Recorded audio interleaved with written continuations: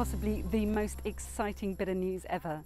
My solo Atlantic row is going to be made into a movie. I'm here in LA, as you can probably tell from the 44-foot high clue behind me, and I've had a fantastic week meeting with the team behind this and the screenwriter to discuss the storyline, and it's been really exciting and kind of surreal. The whole thing is weird. Now, does this mean the movie's going to be made? Well, there's still a long way to go, so not necessarily, but it's looking really good.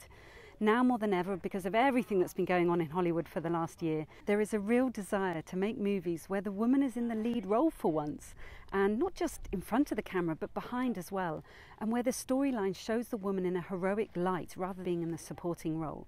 And so, of course, my solo Atlantic row feeds in brilliantly to this. So you never know, it might just happen. But of course, the big question is, who do you think should play me in the movie? Let me know who you think. And if you want to follow along on this crazy La La Land journey that I'm on, then do subscribe to my vlog and I'll keep you posted.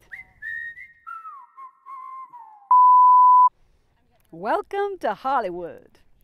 Reminds me of that bit in Pretty Woman where there's that guy crossing the road going, "Welcome to Hollywood. You got a dream. Everyone's got a dream in Hollywood." No, just me remembers that, obviously. Okay.